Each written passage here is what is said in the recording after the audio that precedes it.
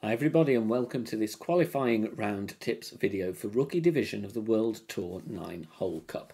We're going to be looking at a selection of holes here over the courses that we're playing in this tournament where I think it's good to have a little bit more detail on some awkward shots that you might want to take on, but also some more aggressive routes and some great opportunities to grab yourself a hole-in-one on this par 3 only tournament.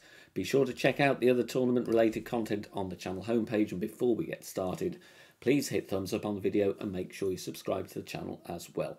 Finally, as with all of the rookie content on the channel, we are using true rookie clubs only, and I'll give you my tips and suggestions for club alternatives and other options where appropriate. Good luck everybody, let's get started.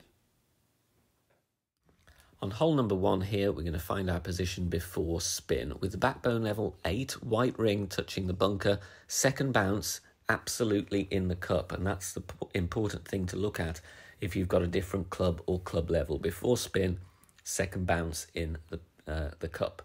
Then we're playing with 4.2 backspin only, no side spin needed here, and the adjustment is maximum distance 30% elevation, even though we are not at max distance of club. So max plus 30, perfect ball away after we've made our adjustment, bounces nicely in front of the bunker and checks up beautifully, dropping for a hole-in-one on this hole from Gakasho Bay.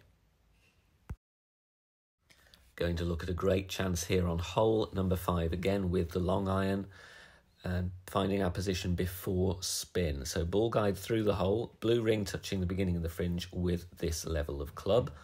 Again, look at the second bounce if you've got a different club or club level.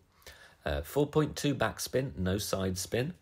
And then once we've added spin, we make our adjustment. It is max distance, 20% elevation, but I'm using power 2 settings. I just need to add a little bit more to the adjustment if I was using power 1 settings. So power 2 settings in the app, max plus 20, we want to bounce on the downslope. If you haven't got enough backspin on your backbone, then try and find a long iron with the right amount of bars instead. But a very good chance for a hole-in-one here on the Koh Hong Resort.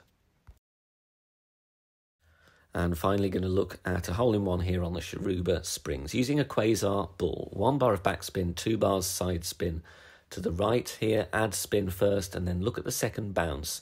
It is just above the top right corner of the dark green square. With the backbone level 8, you'll also have the red ring touching the bunker. But the second bounce is the key, because then if you're using a different club or club level, then that will give you a reference to look at. The adjustment here is max plus 20, power 1 settings. Max plus 20, power 1.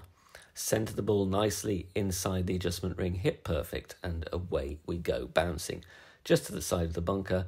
Second time on the green, and we roll, get the zoom in, and it's dropping nicely there for a hole-in-one here on hole number 8. For watching this rookie division playthrough for the World Tour 9-Hole Cup. If you have found the content useful, please consider sharing it with your friends and clanmates in the game as well. Finally, join us over on Facebook, BK Golf Clash Facebook group. It is totally free to do so. Over 10,000 members posting shots, sharing ideas and discussions, and helping each other out in the wonderful game of Golf Clash. Good luck in the World Tour 9-Hole Cup, and thank you for watching. See you soon. Bye for now.